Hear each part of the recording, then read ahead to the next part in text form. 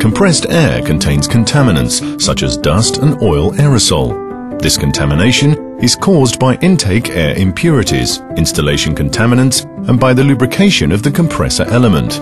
In order to remove these particles from the airstream, one or more filters are installed after the compressor. Inside these filters, there are a number of glass fiber layers. These consist of very thin fibers, distributed randomly and oriented in all directions. But how does filtration work? It's often thought that our filters work as sieves, whereby the particles are larger than the pores of the filtration medium and are retained at the filter media surface. This is a misconception. Oil aerosol and dust particles in compressed air are much smaller than the media pores, so sieving does not occur.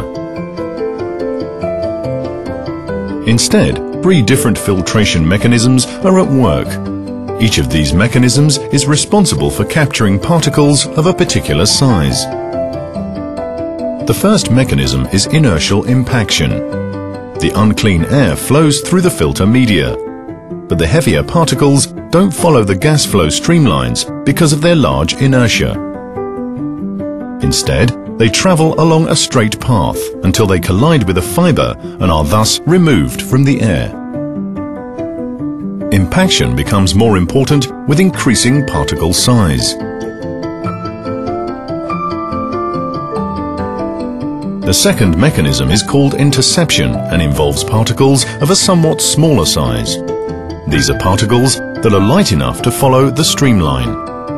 But when the radius of the particle is larger than the distance between the streamline and the edge of the fiber, the particle hits the fiber.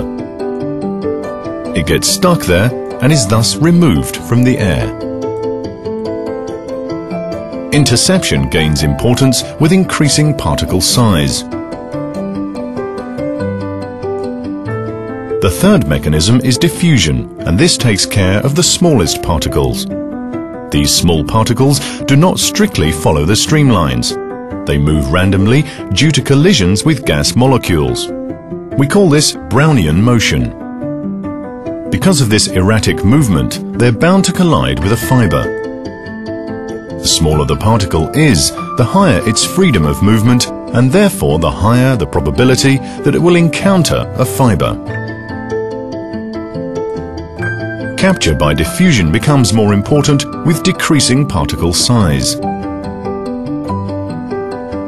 The total filter efficiency is the result of the combination of these 3 filtration mechanisms.